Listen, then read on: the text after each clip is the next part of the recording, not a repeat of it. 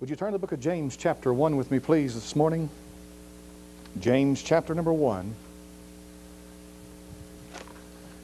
And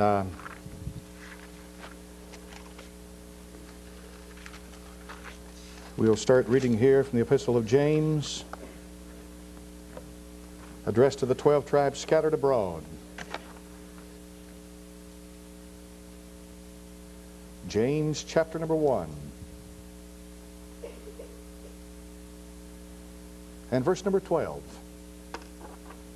The infallible text says, "Blessed is the man that endureth temptation, for when he is tried he shall receive the crown of life, which the Lord hath promised to them that love him. Let no man say when he is tempted, I am tempted of God, for God cannot be tempted with evil, neither tempteth he any man. But every man is tempted when he is drawn away of his own lust and enticed.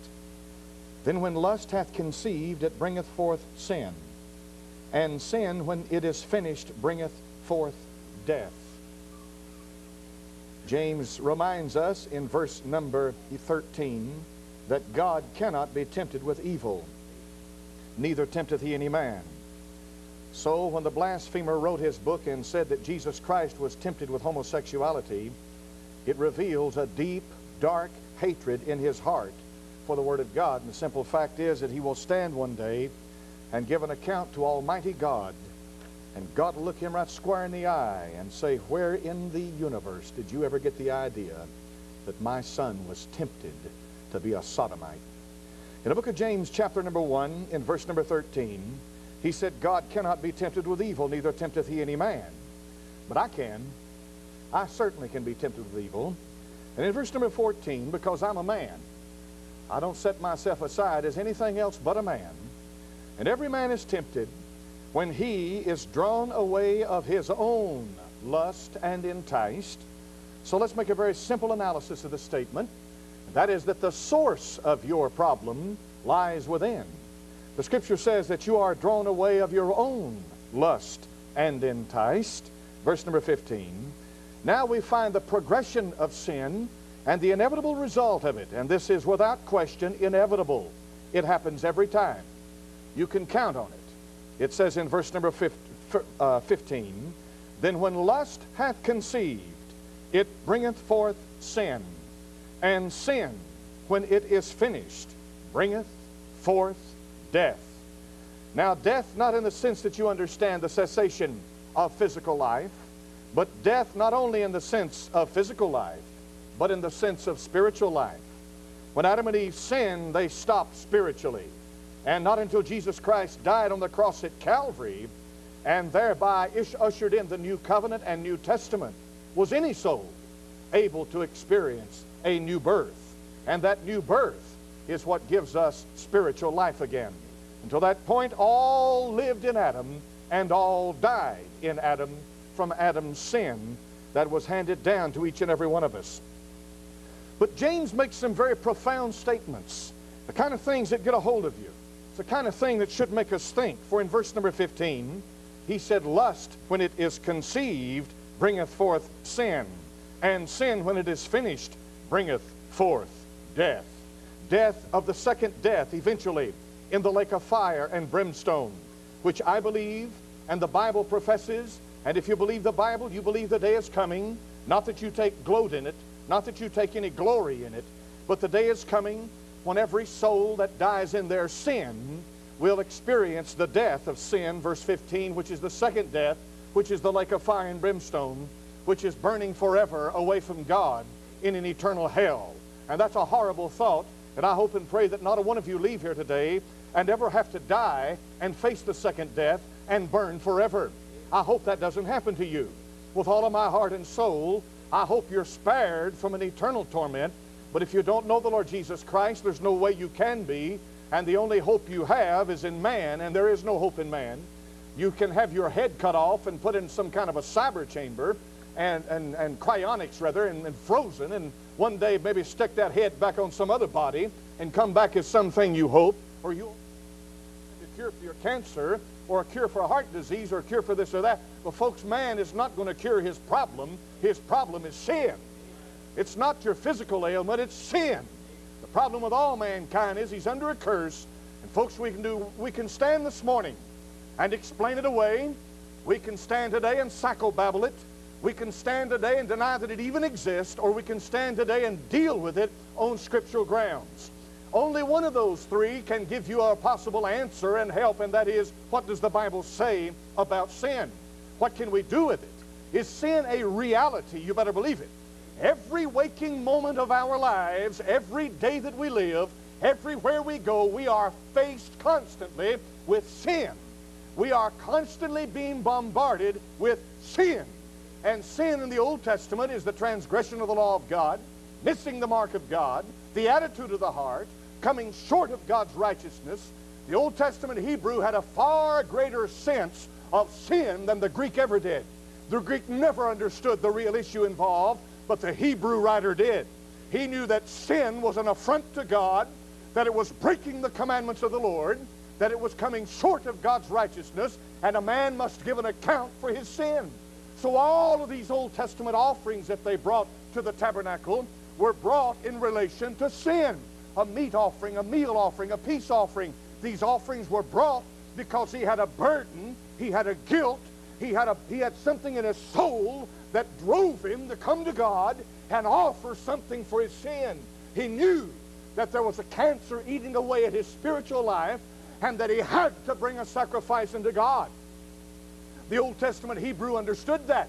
Plato, Socrates, Aristotle, Anaximander, and the rest of them, when they had their great Greek tragedies and stood on their stages and gave out all of their oratories and their speeches, never got a hold of the doctrine of inbred sin. Sin was born in you. Sin lives in you. And sin dies in you. And sin will put you in hell. That is the Bible doctrine of sin. And there is no hope without it. Sin is just like cancer. Sin is just like diseases that leave scars in your body. For inevitably, sin will leave its mark on you.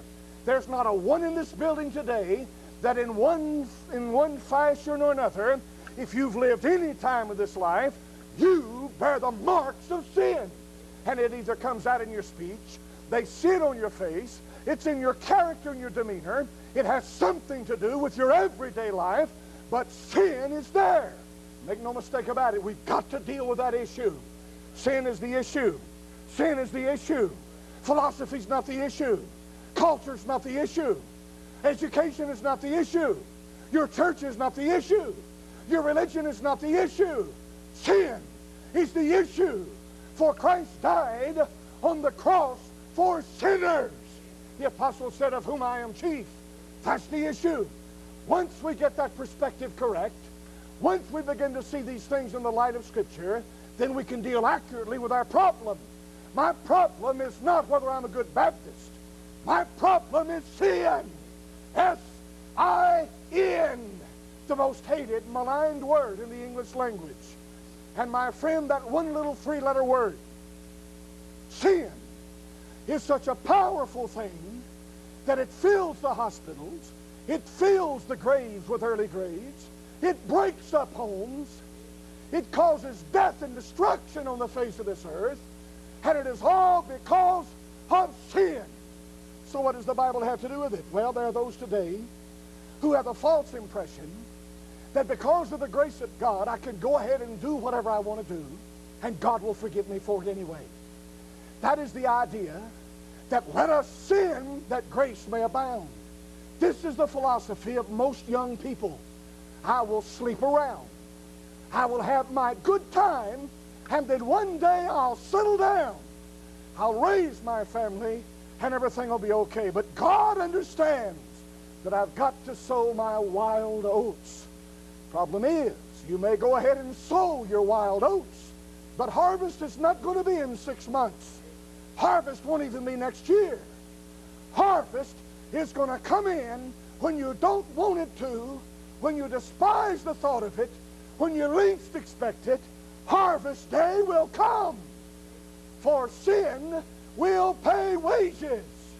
So young people today who sleep around and think that they'll go ahead and sow their wild oats and everything will be okay, you know, God's going to forgive me, and then I'll have a good home, and I'll get married and find a good woman, a good man, everything will be okay, and God's going to forgive me. Forget this simple fact. They are scarring themselves for life. Their conscience is scarred. Yes, their mind is scarred. Their body is scarred. Their whole attitude is scarred. Sin leaves scars that will go with you for the rest of your life. That's one of the inevitable things about sin.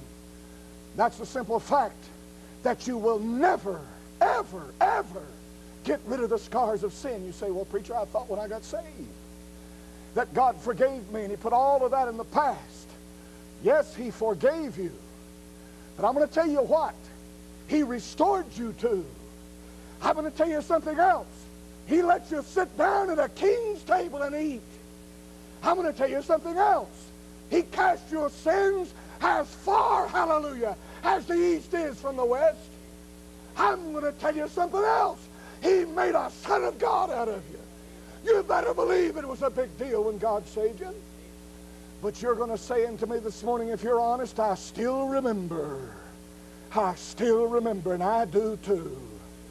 And it seems the older I get and the more I preach on this, I remember vividly things that happened 30 years ago.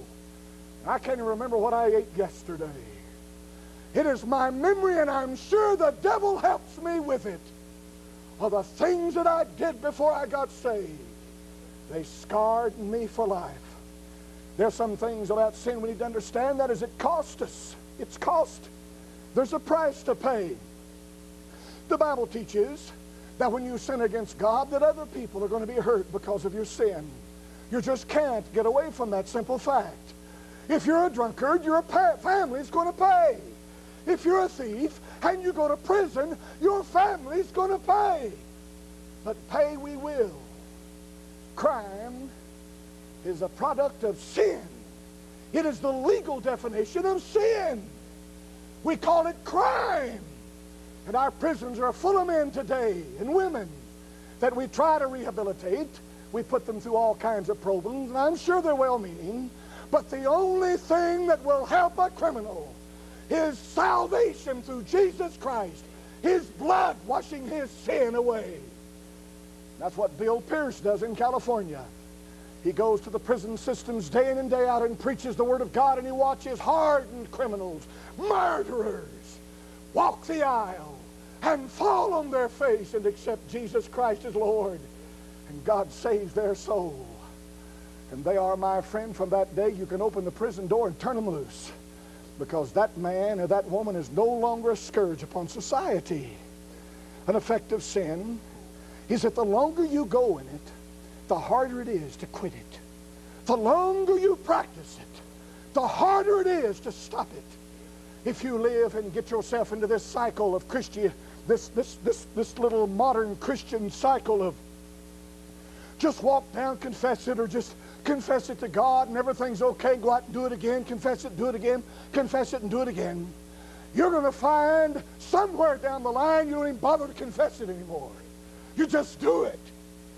Once you fall into the clutches of sin, sin will bind you and it won't let you go. You'll find that it gets easier and easier to sin against God. These are just generalizations, I know. I know I'm not dealing with anything specific, but I'm dealing with a basic issue. Some of you are watching stuff today that 5 years ago would have shocked you that you would do it. Somebody said, oh, our church is going to watch the Super Bowl tonight. Yeah, Friends comes on after the Super Bowl. And you know something? There's some of you in here this morning that if we put a television screen up here and had a video cassette recorder and we recorded everything you watched this past week and played it back for this church, you'd never show your face at Temple Baptist Church again. Because you're so accustomed to it. You don't think it's anything anymore. And it's eating like a cancer at your spiritual life. It is digging deeper and deeper and deeper to your very soul. It is marking you. And you'll never, ever, ever, ever, ever break that cycle until you find a place of repentance. And that place of repentance sometimes will never come your way again in this life. And you'll die a Christian unforgiven. And And I believe if you die a Christian and forgiven, you're still going to go to heaven if you're really born again, because you're going to die early. I know people that say, well, preacher, now I know a little girl, little boy got saved when they were 10 or 12 years old. They've been out of church for 30 years, and God's working with them, and He's going to get them back in one of these days, and they've slept with everything in town, and they've done everything under the sun, but they still believe they're saved. No, they're not. I want to tell you something right now. I want to wake you up. I want you to get a hold of this real fast. There is no such thing as a child at 12 getting saved and living 30 years for the devil. No, no. And if you think you can go out and live for the next 30 years for the devil and go to heaven, you're bad wrong. Sadly mistaken. It's when the Christian crosses the point of no return, the chastening hand of God can no longer get a real confession out of him. He can no longer really cry over his sin. He no longer feels real despair about what he's doing. He no longer feels that real guilt that's so healthy for us. Guilt is good for you. He can't feel guilt anymore. And therefore, he doesn't repent anymore. It's impossible to repent without feeling guilt. You can't do that. This psychobabbling age tells you that guilt is bad. And therefore, repentance is bad, because the two go hand in hand. But I'm going to tell you this morning, except you repent, you shall all likewise perish. And the only way you can repent is to feel guilt, condemnation, judgment. You know it's wrong, and you confess it. And you say, oh God, I'll not do it again. And mean it, and forsake it. And God will forgive you for it. And then finally, sin is mockery of God. And be not deceived, God is not mocked. For whatsoever man soweth, that shall he reap. Yes, he will.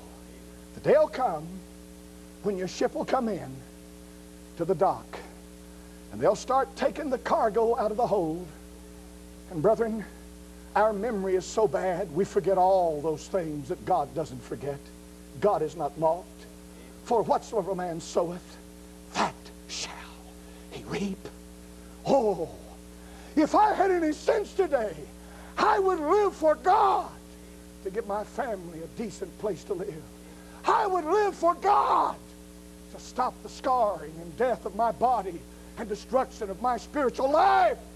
I would live for God, for what the future may hold for me if I get in a backslidden condition and what it can produce. These are all things to give us a reason to live for God in the midst of adulterous and abominable generation. We should not let that drag us down. Someone's got to set the standard for this ungodly generation. Don't let their standards become yours. They're nothing but fornicators and prostitutes and reprobates and drunkards and liars. And it's a shame that we even have to send a thing through this church telling people to sign a petition against friends. And it's good that you do it. There's nothing wrong with it. But it only shows the condition of the churches today. That's not even to mention those churches who closed their doors for Super Bowl Sunday tonight. I have to mention that. I can't get out of it. I have to. I have to. Those old preachers 100 years ago roll over in their grave. They would.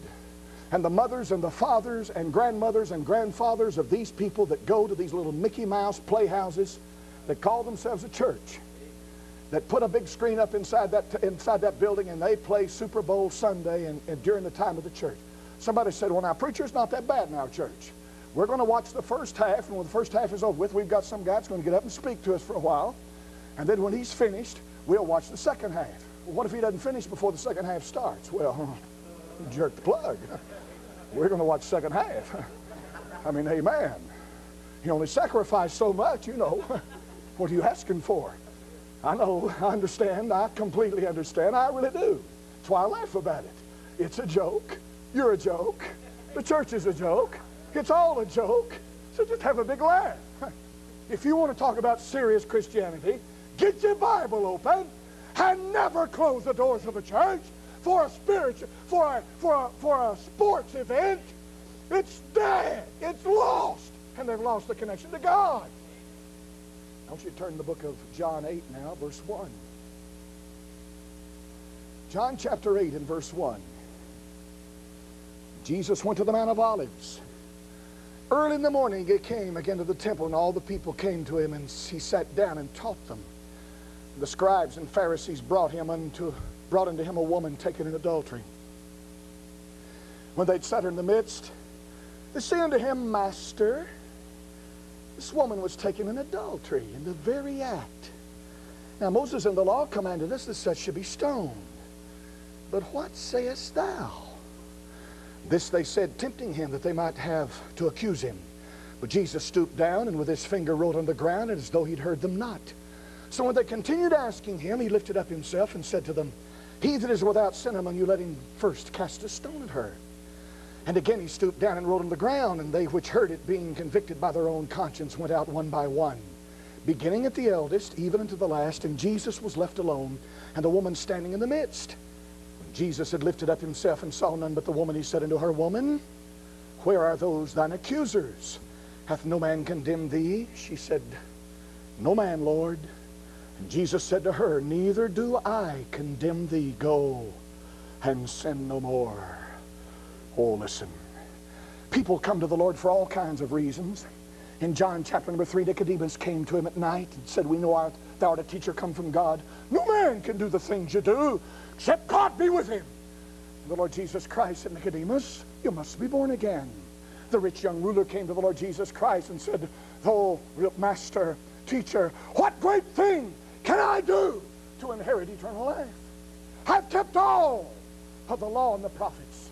One thing thou lackest, the Lord Jesus said to him, Go sell all you have and give to the poor, and thou shalt have riches. He went away sorrowful, for he had great riches. Master, who then can be saved? The disciple said, It's easier for a camel to go through the eye of a needle than for a rich man to enter the kingdom of God. You don't go to hell because you're rich. You go to hell because you'd rather have your riches than God. That's the key.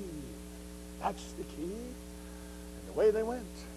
All kinds of reasons. A man was brought to the top of a house, and the Bible says they opened the top of the house, took the thatched roof away, and they lowered the man down to bring him to Jesus. And when this man came into the presence of the Lord Jesus Christ, the Son of God healed him of his sickness. He took up his bed and he walked away. He came before God. But these people brought this adulterous woman, ripped her out of the bedroom, took her right away from the very act. What'd she have on, preacher? The Bible doesn't say, does it? It may have been the most shameful sight they could have imagined. They might have tried to embarrass Jesus Christ as much as they possibly could. They drag her before him, taken in adultery. What now, great teacher, are you going to do with this woman? Well, first of all, let me say this. Whether they realize it or not, they brought her to the best place they could have. There's no other place in the world better than where they brought her. Why, their purpose absolutely was wrong, but they got to the right place. That's the place for the sinner to be brought. Bring them to the Lord Jesus Christ. That's the best place you could bring a sinner. He's the friend of sinners. Lo and behold, to their disdain, to their chagrin, it didn't work out the way they expected it to. It never does. This is a classic example of religion intervening between God and the sinner. Yes, it is. You see, it's not a hard matter for a sinner to look at the uplifted Savior and to be saved by the grace of God if he gets a good, clear presentation of the gospel. For he said, if I be lifted up, I will draw all men to me. The problem is religion gets in the middle and gets in the way of the sinner's approach to God. That's the problem. You've got to come through our church first. We'll prepare you to take you to the Lord. First, you've got to go through this seminar, learn all the psychobabble. We're going to give you our books, and then you'll understand your positive relationship with the Master. Or you have got to light so many candles, take this catechism, learn this stuff, know all this, and then you can be brought into the church. But the fact of the matter is, it's a simple thing to come to God through Jesus Christ. There is no church, there is no preacher, there is no catechism, there is nothing in the Word of God that forbids you to come straight to God through Jesus Christ. That's what I hope to present to you today. That if I get in the way, kick me out of the way. The Lord Jesus Christ is the one you need. You can do without Preacher Lawson, but you can't do without him. And here they did. They brought her to him. Drug her up there. Threw her down on the ground. Boy, I'll tell you, if you ever saw anything in your life, those Pharisees looked down their nose, man. Stood over there like that. I'll tell you, the robes of righteousness really flowed that day. It must have been a sight. It must have. For you've got three parties now. You've got the Savior. You've got the sinner. And you've got the self-righteous. Oh my, what a sight it would be. This woman was taken in adultery. What are you going to do? Moses said, stone her. Now what are you going to do? As if to say, now you've been going all over the country teaching all this stuff and preaching to people. And here's Moses, the greatest teacher there ever was. He's the lawgiver. Now, are you going to say something to contradict Moses? He didn't. He simply quoted Moses. He didn't contradict Moses. Moses said such should be stoned, didn't he? He did. He didn't contradict him. He simply reached over there and wrote in the dirt. What did he write? I don't know.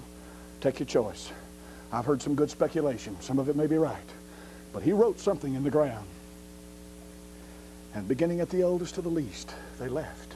Here's what he said to them. You that have not sinned, do according to the law of Moses. You drug her here, you appeal to the law of Moses, I appeal to the law of Moses.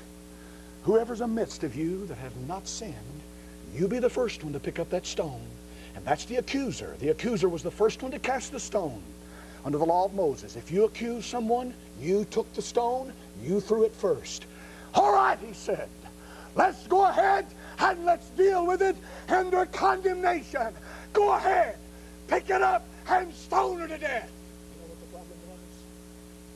He knew and they knew, and he knew that they knew that he knew their heart and everything they'd ever done. He knew where they slept the night before. He knew what they had to eat that morning. He knew where they were born. He knew the circumstances of their birth. He knew everything there was to know about those sinners standing there. And he said, go ahead, boys. Kill her. Go ahead. Stone her to death. Religion was totally inadequate. Condemnation couldn't do the job. There she lay, a spectacle. Nothing could be done. But the Savior, watching them get up and leave, walked away. There that poor wretched woman was, trembling, most probably either naked or not much on. They didn't give her time to dress. They drug her right out of the adultery chamber, right to before him. It wasn't any hard job. It wasn't a problem. Mind you, they knew exactly where the red light district was. They knew exactly who was in business and who wasn't. They knew exactly where to go and when to go. And they probably planted their own man. They went in there and they walked right into the room, and there they were. No problem, no big deal. There they were. And they picked her up and carried her out and brought her and threw her down and brought her to judgment. That's all man can do for you. That's all the world can do for you. Thanks be unto God for his unspeakable gift. This poor old wretched low-down Charles Lawson laying there, taken in the very act, was drug up before him, laid prostrate. This old low-down Bob Lawson, raw as it could be. I don't know of another case in all the Bible where the sinner confrontation between God and the sinner is any more raw than that. I don't know anywhere in the Bible where the guilt is as clear as it is here. It's as plain as it can be. I can identify with that woman. No, I wasn't taken in adultery, but I was taken in sin. And I was drugged right before it and laid clean. Thank God for it. That was the best day of my life. Nothing bad could ever happen to me. And for God to expose me head to toe. Oh, Lord, just bring it all out. And thanks be unto God, religion tried to do her wrong, but she was brought to the Savior of grace. He opened her up. That day exposed her for all that she was. He never condemned, rather condoned what she did. What did he say to her? Go and sin no more. Now there are those little Mickey Mouse grace abusers standing in the pulpit today telling people that Jesus Christ condoned what the woman did because he didn't condemn her. That's a man that knows nothing of the Word of God, our Savior. Jesus Christ never condoned sin. Never. Because it doesn't say in here specifically that I forgive you, they think that it's just a matter of him agreeing with what she didn't know. Go and sin no more. Oh, glory to God. This woman got up off the ground, filthy and vile and unclean and despicable, as low as the law gets. But as she came up off of that ground, he said to her, go and sin no more. She was cleansed on the spot, forgiven of her sin. Her burden was lifted. She was a changed woman from that day on. She went out and began to glorify God. That's what happens to the sinner. That's what makes us different. When I came up off of that dirt in 1973, I'd been forgiven. I'd been cleansed. I wasn't the same anymore. Memories are still here. I remember the hellholes. I remember the things I used to say. I remember what I did. But he doesn't. He's forgotten all about it. So I don't bother to remind him anymore. It's cast as far as from the east and the west. I'm forgiven. I'm forgiven. Religion can't forgive you. The law can't forgive you. But Jesus Christ's blood can forgive you. And I'm going to speak to you very plainly. If you no longer feel dirty because you're sleeping in bed with somebody you're not married to, you can't be forgiven. If you don't feel dirty this morning because you've assassinated somebody's character with your mouth, you can't be forgiven. If you don't feel dirty and guilty this morning because you've stolen from someone, maybe you're stealing from your employer, you can't be forgiven. If you don't feel dirty this morning because you're listening to four-letter words all week long, checking out X-rated movies, maybe you don't have to check them anymore, just get you a satellite and plug in up there. Get it straight from the source. If you feed on a constant diet of that stuff and you're not guilty, you can't be forgiven. Pharisees walked away unclean and dirty and lost. The whore walked away clean, saved, and forgiven.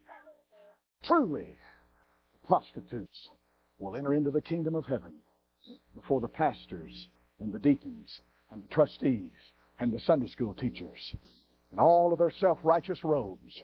They'll go to hell. Religion is the biggest obstacle to Christ today, just like it was 2,000 years ago. Sinner, I plead with you. I beg you. I beg you. Are you feeling bad, dirty, guilty, bothered by your lifestyle? Does it bother you and upset you this morning? The way you're headed? Plead with you. Come to him just like she did. Open and vile. And lay it all out there. And he'll forgive you and cleanse you. He'll save you if you're lost and restore you if you're backslidden. But in any event, you'll get up clean and forgiven, fresh and new. How do you know, preacher? How do you know if you really mean it when you ask God to forgive you? Because the next time the temptation comes your way, you'll have strength to say no to it.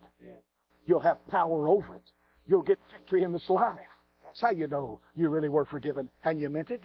The next time that same old weak temptation that you're so given to comes down the pipe, you'll be able to say by the grace of God, I am that no more. And get up and go on. Forsake it. That's the key. I beg you this morning, can you do that? Would you be willing to come this morning, get on your knees and say, Lord God, forgive me. Let me give you one thing and I'll shut up. If you sin against the church, confess it to the church. If you sin against an individual, confess it to the individual. If you sin against God, confess it to God.